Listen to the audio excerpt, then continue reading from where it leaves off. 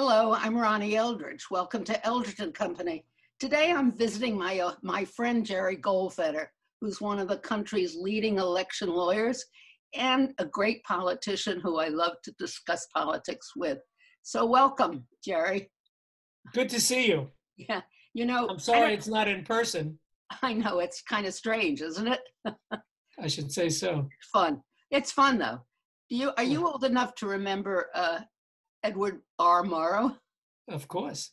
Have you ever, in the history that you know of voting, seen such a controversial, polarized scenario that has so many different options to it? Well, it's pretty stark.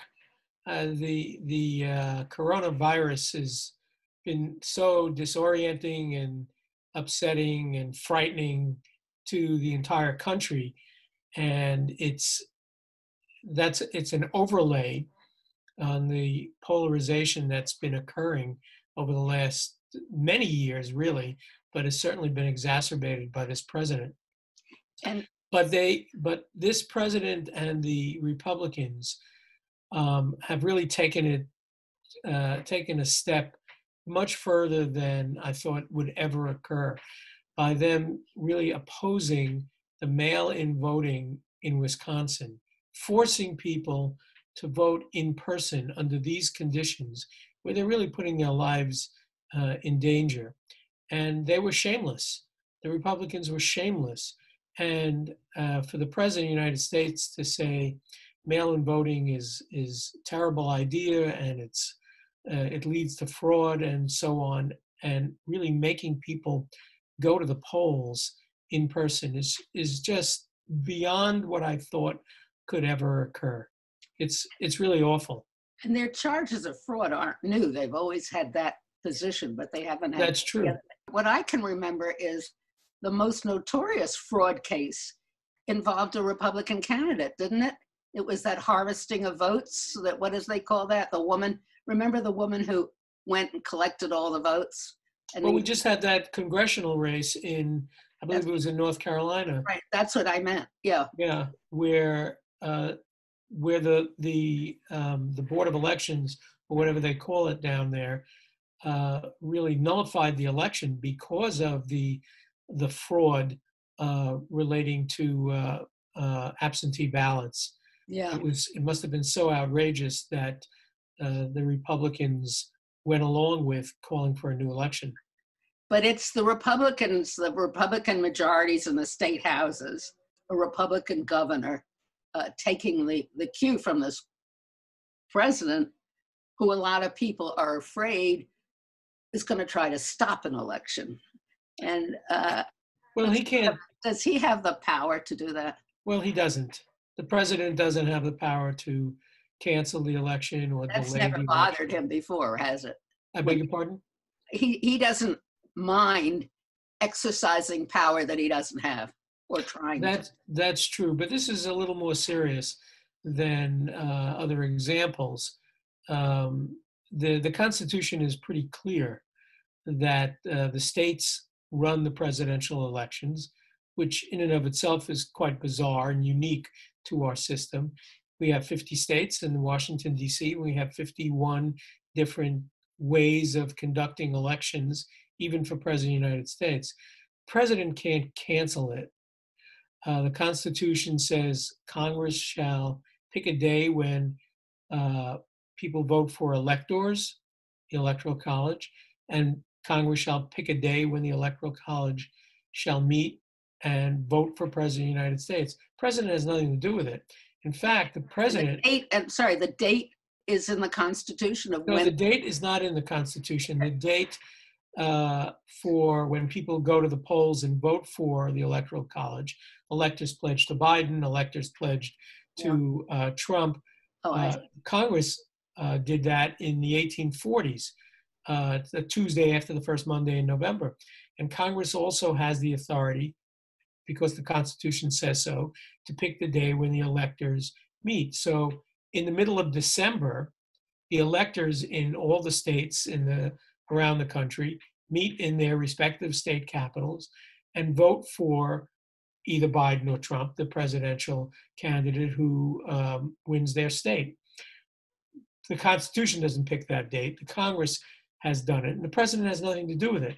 So the Congress actually has the authority to change the date. The Congress can postpone the election if the pandemic is raging in November. Congress can actually move it to December or January. Fortunately, it's a Democratic House and a Republican Senate, so it would have to be a bipartisan move to postpone the election. And we've never postponed the elections during wars, civil wars, world wars, depressions, all sorts of economic calamities.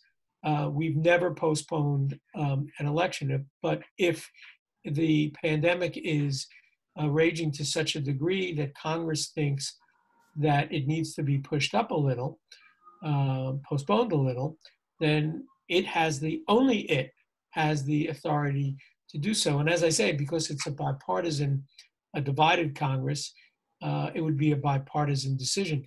But there's a limit to what they can do, because the Constitution says president has a 4-year term and it ends. It ends on noon, January 20th. So even if the election were to be delayed, it can't be delayed too much, because all the votes have to be tallied and by Congress, and the new president has to be ready to take office on January 20th at noon. There's no holdover in case it's not finished by then. It's not as if Trump can stay there because his term expires on noon of the 20th. So in worst case scenario, Congress postpones it. They still need to wrap it up. They still need to get the results by January 20th at noon for the new president. And by the way, if they don't wrap it up, if it's really close, and no one knows who has won the presidency, so we don't have a new president. Trump is out. We don't have a new president. We don't have a new vice president. Who becomes president? Speaker Pelosi, assuming the Democrats continue to hold the House and she continues to be Speaker. Wouldn't that be ironic? Right. So go on, finish. I didn't mean to interrupt you. No, that's okay. So I think the chances are extremely remote that Congress is going to postpone the election. But as I said, only they can do that. President has no authority. He can say whatever he wants, and he can pretend that he has powers, because as you say, he always does that. He thinks he has unlimited powers. He thinks he's a king, but he's not. And I don't think Congress would stand for him, and the states would stand for him getting in the way of holding an election. Right. Can the Congress pass a law saying that every national election is by mail? They can. Even though I said earlier that the states run their own elections, there's a clause in the Constitution. They run the election even for president.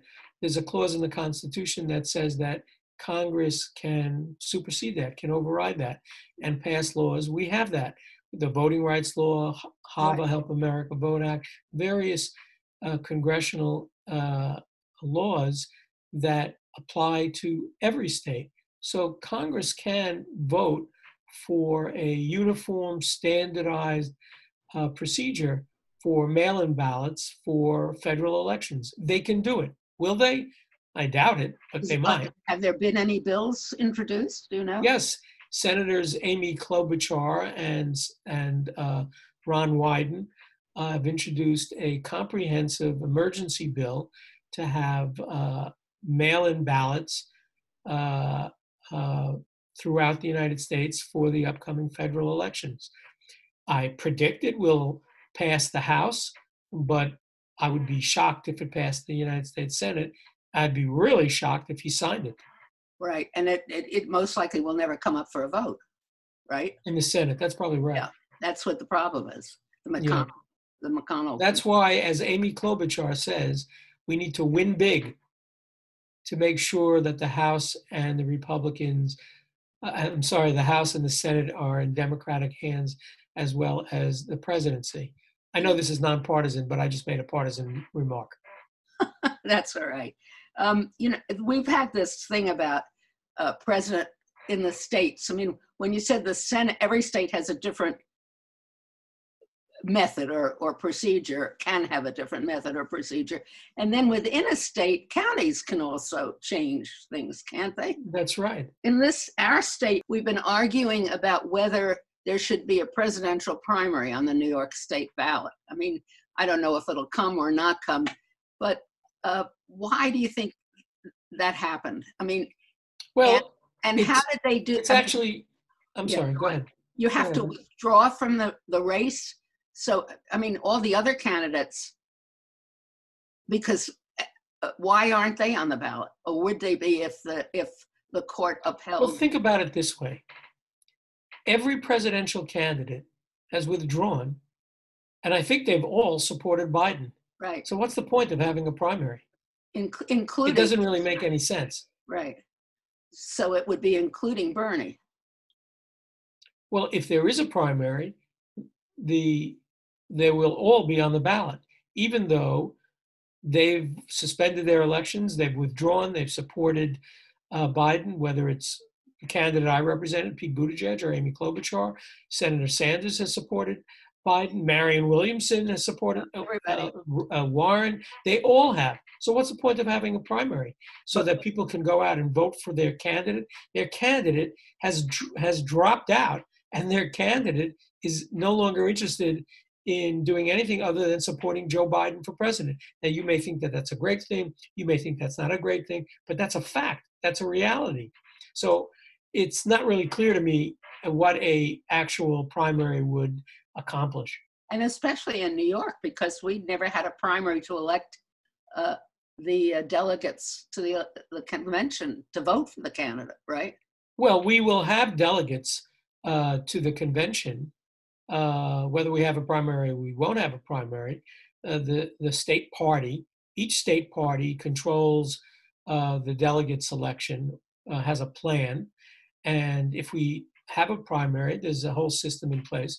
If we don't have a primary, the state party will work with the Democratic National Committee and figure out a method so that we can send delegates to the convention. But if we had a primary with everybody on it, then we're voting for the elect. I see. I mean, the primary that would have been in April had all that on it, right?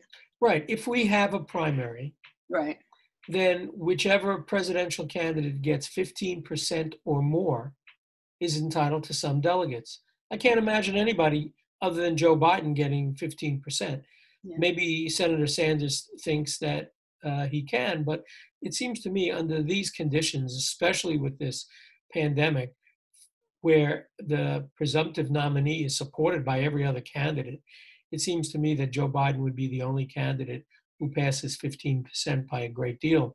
Amy Klobuchar, Pete Buttigieg, Elizabeth Warren, they're all going to tell people, I would imagine they're all going to tell people, vote for Joe Biden, don't vote for me, because it'll decrease Joe Biden's votes. Yeah. And Senator Sanders has said, we support Joe Biden. So what is he going to do? He's going to tell people to vote for himself? It doesn't really make any sense to me.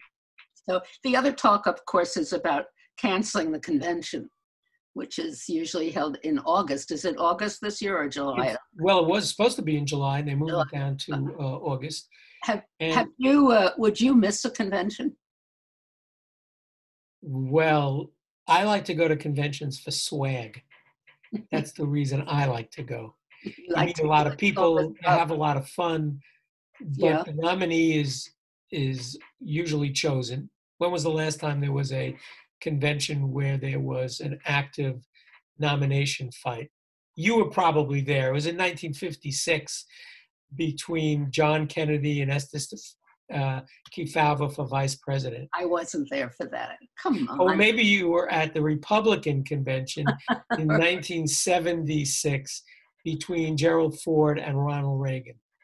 No. Other than that, that's not what conventions do. And if we have a convention now, Joe Biden is going to be the nominee.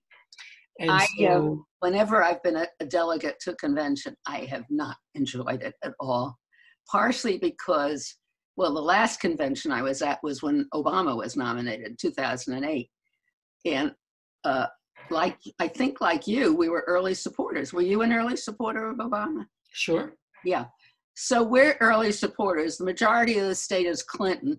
We get to the convention, and who's sitting with the delegation mostly are all the Clinton people who never supported Obama to begin with. You know, I was sitting in the balcony above our delegation. I hated it. It was a long trip to the convention, and now, of course, with all the inspections and the going through the screenings to get into the convention, it was so awful. And I remember Jimmy, my husband, was the newspaper guy, he had to go in a separate line to get his credential. We hated it. I hated the whole thing. And so That's because you're way too serious. I'm not too serious. I loved watching conventions when they were all on. And the one convention I really enjoyed being at was the Republican convention when they nominated George Bush. We were there because Jimmy was reporting on it. And it was a great fight about abortion, putting in the plank and everything. And it was so much fun to be an observer rather than, participant. Anyway, the fun is on the committees. I mean, I was on the platform committee. The platform committee. For in 72, and that was a takeover by the McGovern people, basically. Right. Remember, we came up with an incredible platform that was so to the left that everybody was just. I mean, how many? What did he get? Did he carry any states? I don't Massachusetts and Yeah. Washington D.C. Okay. There used to be a bumper sticker that said, "Don't blame me. I'm from Massachusetts." When Nixon was going down. Right. There's a new program on Netflix, Mrs. America. It's Not about on Netflix, Phyllis Schlafly. It's on Hulu. Oh, it's on Hulu. Oh, yeah, you're quite right. They depict a whole series of scenes at the 1972 McGovern convention. It's fascinating. You get to see McGovern trying to get the women's support, but not acceding to their demands, and Gary Hart, who was the campaign manager then, going back on his words, betraying the women's, and you see Bella and Gloria Steinem and Betty Friedan. And Shirley Chisholm played a very critical role that year because she ran for president. It's actually a very interesting, and I think it's pretty historically accurate of that convention. The Democrats or the women wanted to nominate Sissy Farenthold, right?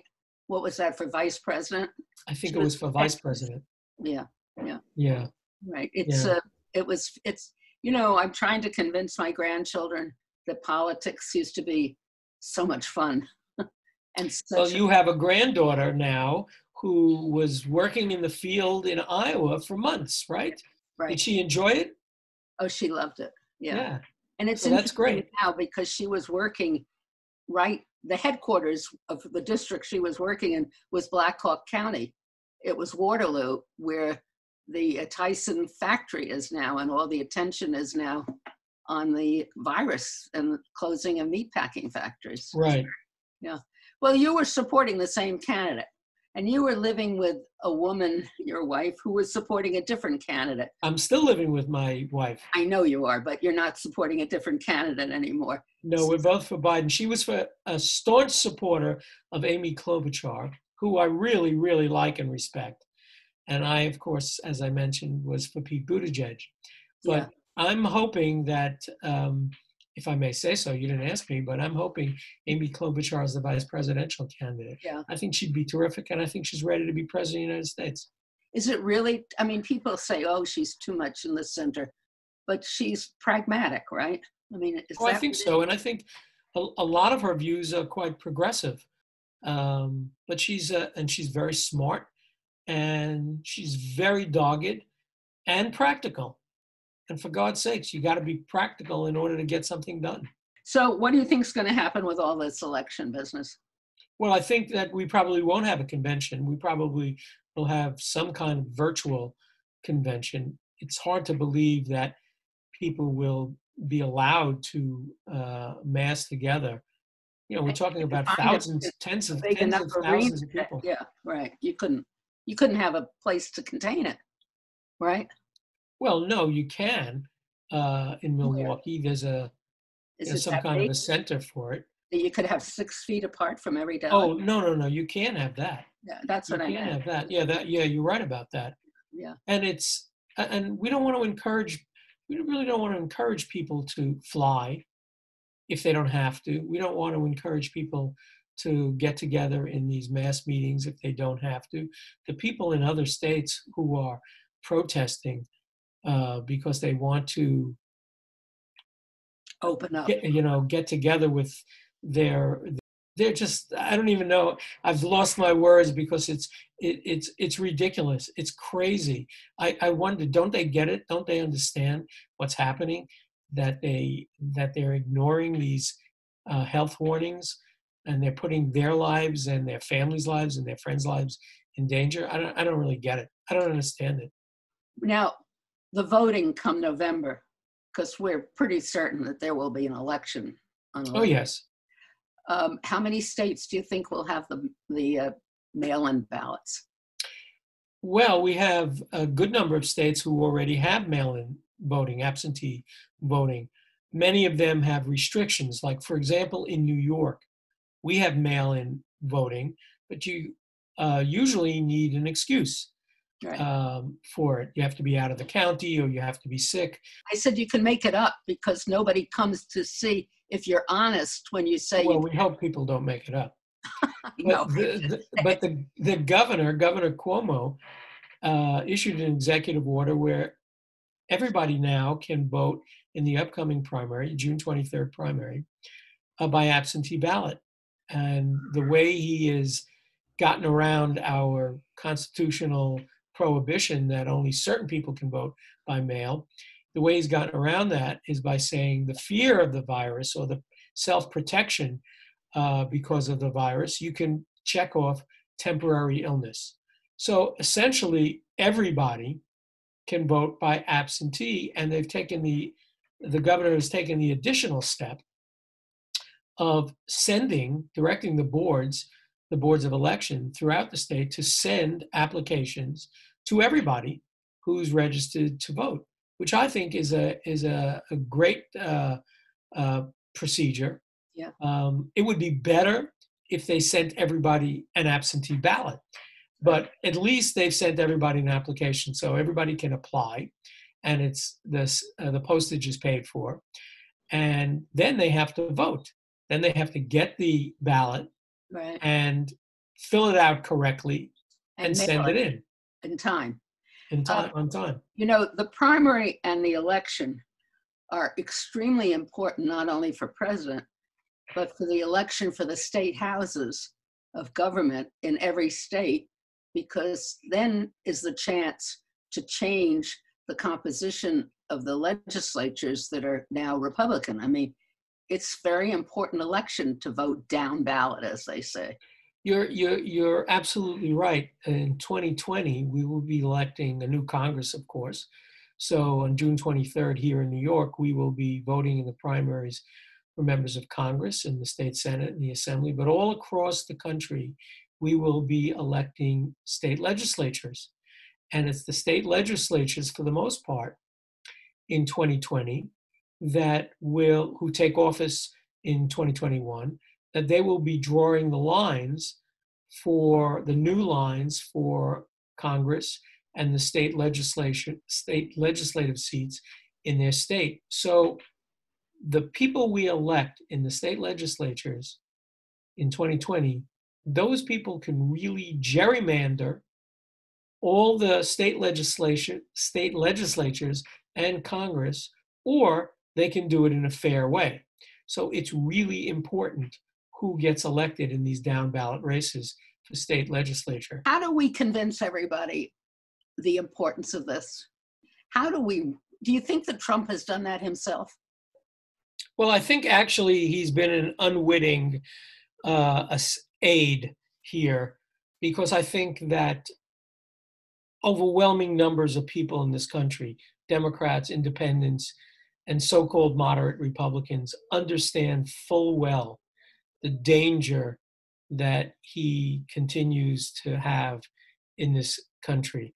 It's not just that his policies are detrimental to so many people, but he's so unprepared to be president of the United States, and it's really come out so boldly during this health crisis.